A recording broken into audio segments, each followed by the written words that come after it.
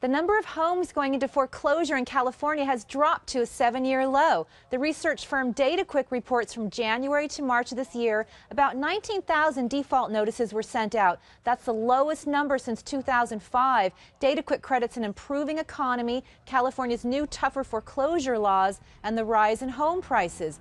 But investment consultant Neeraj Chaudhry says he's seeing something different.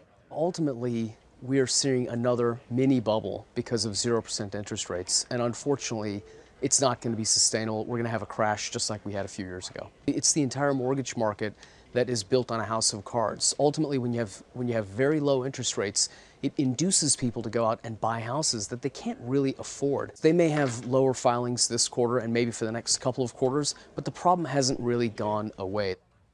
Now, the president of DataQuick said once lenders adjust to the state's new regulations, defaults could tick up again. He also reported its research shows loans are more likely to go into default in the state's less affluent counties.